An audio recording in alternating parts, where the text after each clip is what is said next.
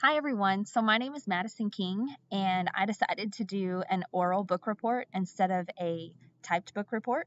One reason is that my week was nature deficit disorder, and so the whole week was focused on how do we eliminate the consequences of being indoors all the time for our children and for ourselves, and be outside and connected with nature. So I'm here on my home place in Callisburg, Texas, and this is where I grew up. I have a lot of fond memories roaming the woods that are right behind me, and then the pasture that's just in front of me. My cows are also in that pasture right now, so I keep hearing them moo, and it may show up on the video, but that's part about being in nature. We hear the birds chirping and we hear the cows mooing. There was a squirrel right behind me just a minute ago running along a tree branch. And so this is one of the places that I like to come look for birds just because of the habitat that sits right behind me. And it's really good for owls. And we also actually the other day saw about a 10-point buck walking right here. And it's just about 200 yards from the back of my parents' house. And so I really feel surrounded by nature in this spot. And what better way to tell you guys about the book I read than sitting in my favorite spot in nature. So the book I read was Last Child in the Woods by Richard Louv. It is all about saving our children from nature deficit disorder. And I know we talked a little bit on the week that we discussed nature deficit disorder, but the book really goes into detail about different places in the United States and how children respond to nature and what happens when they're removed from nature or in nature, and how we can better prepare our future generation to save the world and to be better stewards of the land. And so I have some talking notes here that I want to make sure I don't get off of too much. Richard Louv was the author. This book was actually published in 2005, but then they updated it in 2008 after some research had come through and they had some updated data, and they wanted to go back and kind of revise some of the book and add in the new numbers. He also put a field guide in the back and some talking points that is specific to this edition. So it really was an expanded version from the original one.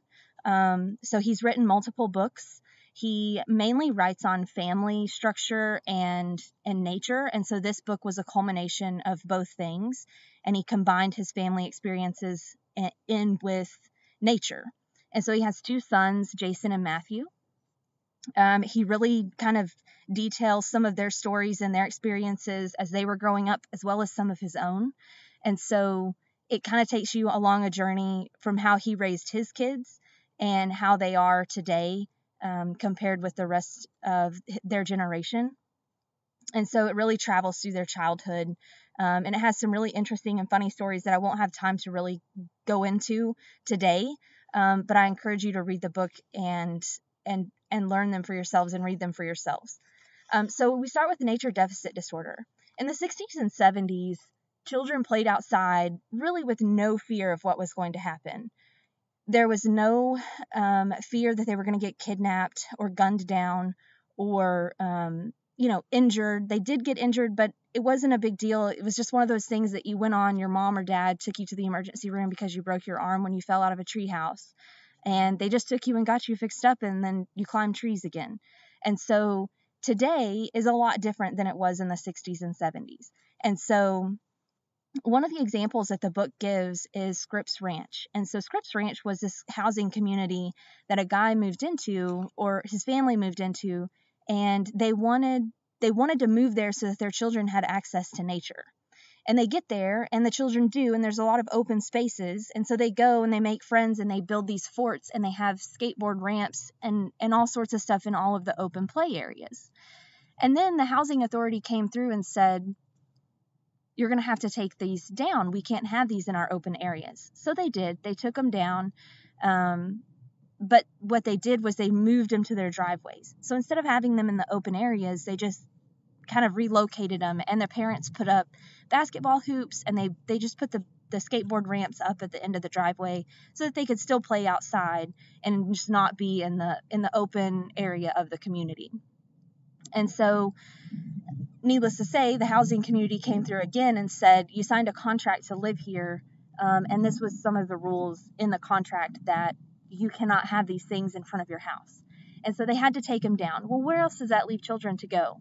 They had no option but to go inside. They lost their nature. They lost, unstructured play, and they ended up indoors watching TV, playing video games, and they lost all of their connection with nature. And it's even criminalized in some areas. That one was that they signed a contract and they couldn't have those things outside the front of their house.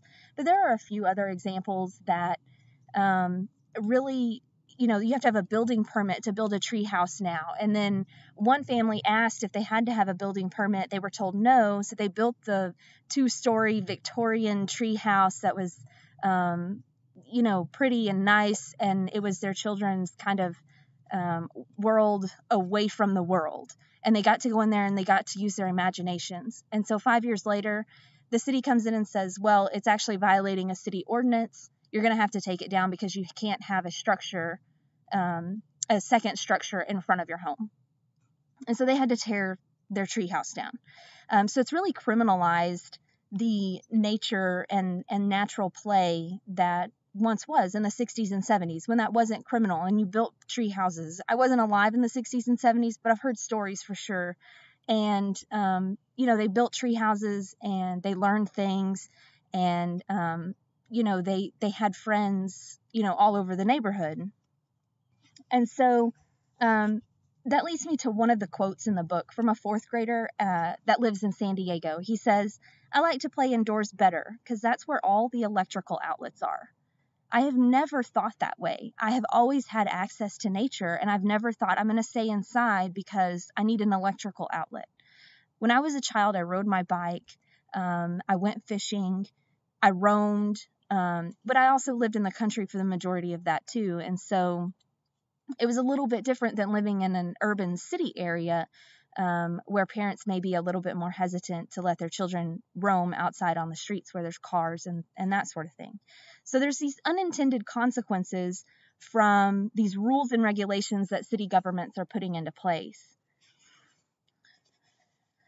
The next point I want to make is the link between outdoor activity and physical health. So overweight adult Americans increased over 60% between 1991 and 2000. And overweight children between 2 and 5 years old increased by almost 36% from 1989 to 1999. 4 times the percent of childhood obesity reported in the 60s. And so in the 60s, when they were outside and they were playing and using their creativity and imagination, and they didn't have this structured schedule, the children were healthy and they were physically active and they exercised regularly without knowing that they were exercising. It was just part of their play. And so when we talk about childhood obesity, there's a couple of different factors that professionals weigh into childhood obesity. So the first one is TV and junk food. TV time directly correlates with body fat, according to the CDC. The more time spent in front of TV, the more the measurement of body fat a child will have. Another interesting statistic was by 3 months old, 40% of children watch TV, DVDs, and other videos. So the second part is exercise.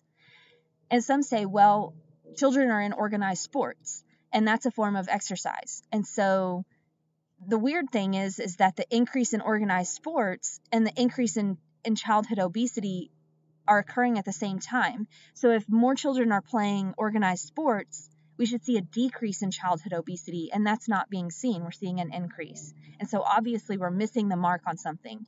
They're exercising, but what does that exercise not entail? What is it missing? And experts have come up with that it's missing nature. Children need the unorganized play that organized sports can't provide them.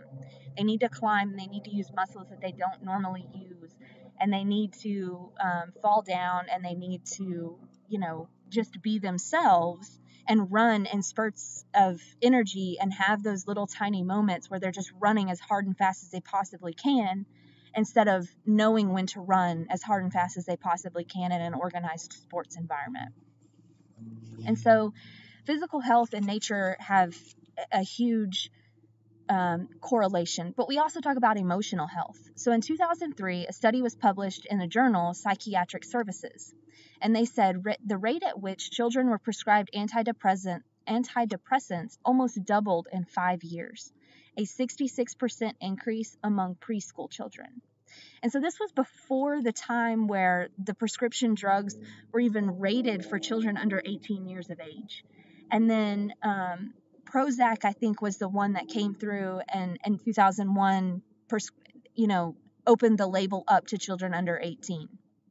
And so several studies have found that the more nature surrounding a child's home, the better they are with behavior, anxiety, and depression. So several studies followed children, and they really found that actually it's more prevalent in girls, and that girls that have a view of nature out of their bedroom window tend to handle stress and anxiety and depression a lot better than their counterparts. And so there's a stronger relationship in girls, but not to the point of it not being significant in boys too. And so emotional health, we hear that all the time currently in the news and in our social circles. We hear emotional health and mental well-being being a top priority. And one of those things is that we need to be back in nature to combat emotional health and to have good emotional health. So another part of the book was the eighth intelligence. So we've all heard of Howard Gardner. He developed the theory of multiple intelligences. So are you number smart, picture smart, music smart, that sort of thing. So he actually revised his theory of intelligences and added an eighth intelligence. So he called it nature smart. Nature smart is not clearly linked to biological knowledge, but some researchers have come to find some key descriptors of how to see if a child is nature smart. And so some of those are, do they have keen sensory skills?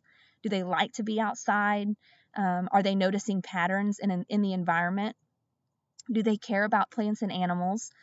Do they scrapbook? I thought that one was interesting. Are they scrapbooking and journaling all of their events and their experiences in nature?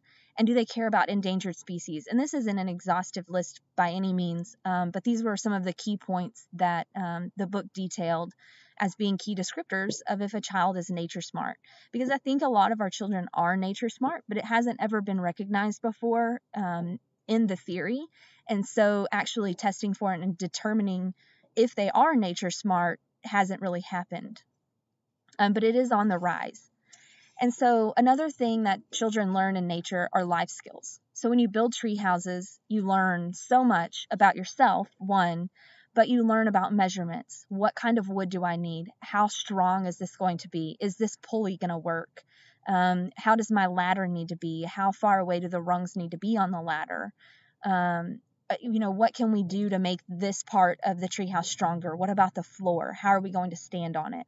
And so a lot of things go into building a treehouse that you wouldn't normally think of, but that a child that's building a treehouse from scratch is going to, by trial and error, figure out.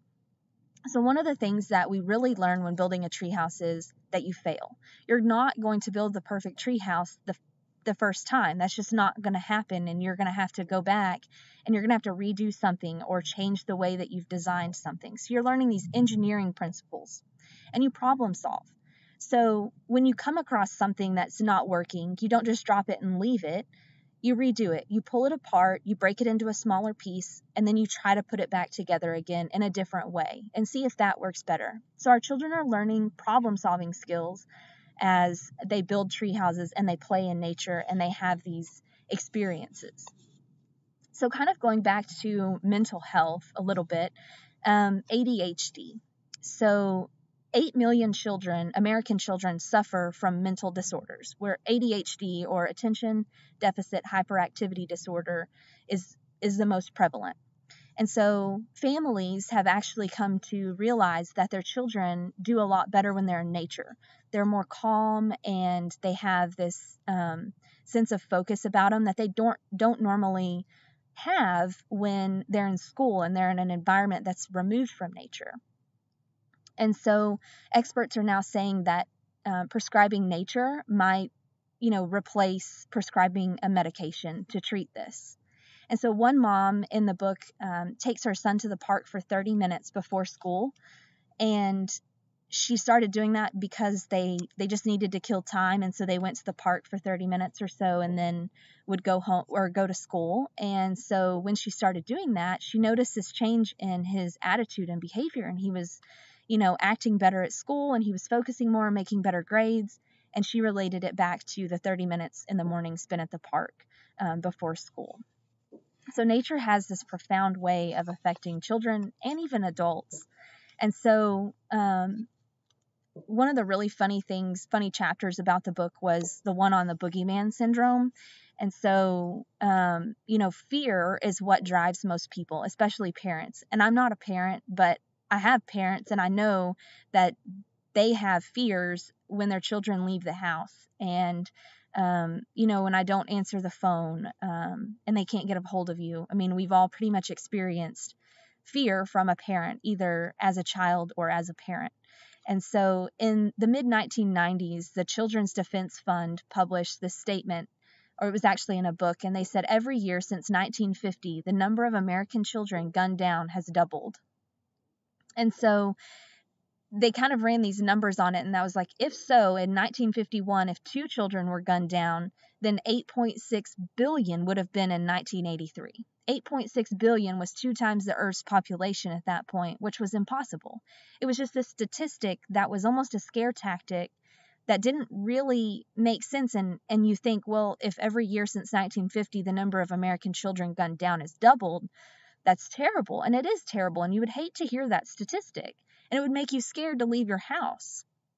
But the real crazy part is that you're probably more at risk in your house than you are outside. So according to the EPA, you face more dangers indoors when it comes to pollution than outdoors. So indoor pollution is 2 to 10 times worse than outdoor pollution. And that's due to lead-based paints, toxic mold, and that sort of thing that grows in your house.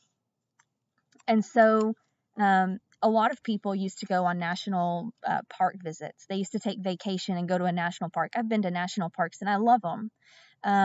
But families aren't going to national parks that much anymore. And so the national park visits actually were steadily increasing from the mid-30s on, and then all of a sudden dropped 25% between 1987 and 2003. And a couple of things I think they think have contributed to this. It's less vacation time on the parents' part. They're just not getting time off from work like they used to. And then when they would take their children there, their children were bored. They said that, the actual scenery was not as pretty as it was in the pictures. And so they were disappointed when they got there, and they didn't get any excitement from being in the national park.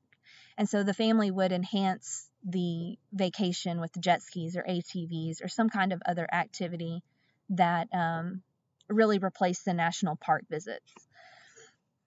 So enthusiasm about nature is one of the ways that we can reach our children. So they're going to learn through their parents first and foremost, or in school. And so when you as parents, or we as parents, are excited about nature and put ourselves in nature, our children are going to learn through that. The most effective way to connect children to nature is to connect ourselves with nature. And so children, we talked a little bit about them being bored. And so when they're bored, that can be a good thing because it can lead them to that unorganized play or reading a book or being creative. But a lot of children now are more numb. They're a numb bored, and they don't get themselves out of the rut of being in boredom and going out to do something. They just sit there and they say they're bored because nothing else excites them. So what can we do? How can we connect ourselves with nature? How can we connect our children with nature? We can spend more time with our children. We can increase positive adult experiences for our children so that they are not scared and they don't have the same fear that parents have today. Know your neighbors. If you're worried about your children playing outside your house, if you know your neighbors and you trust your neighbors, you would feel better about your children being outside, as would your neighbors feel better about them being outside. Use the buddy system. So teach your children that, when they go outside, to go with a group of friends, and not just go alone. And then technology. So everybody has a cell phone, or at least our older generation has a cell phone these days. Make sure your child takes a cell phone with them if they're going to go down the street, so that you can contact them if you need to. So just to wrap up, we talked about memories and having memories in nature. Your memories are there to stay. Kids remember that as they get older. I can recall memories from when I was a child, and it takes me to a happy place. Teach your children healthy boundaries, a love for nature, and independence. And so I want to kind of end here with the last paragraph in the book. It really struck me, and I wanted I wanted you guys to kind of understand that. And so he says, we have such a brief opportunity to pass on to our children our love for this earth and to tell our stories. These are the moments when the world is made whole. In my children's memories, the adventures we've had together in nature will always exist. These will be their turtle tales. And so he related that back to when he was a child and his family would rescue turtles off of the highway during their migration. And that was one of his really fond memories of being with his family and what made his family whole and together, and really a family. And so I encourage you guys to read this book. I was really moved by it. I'm not a parent, but I can understand this, and I can understand how our children are lacking this nature, this nature connection. And so I really enjoyed it. I hope you guys choose to read it and enjoy it as well. Thank you for listening. I hope you guys have a great week and a happy Thanksgiving too, with Thanksgiving coming up. Bye.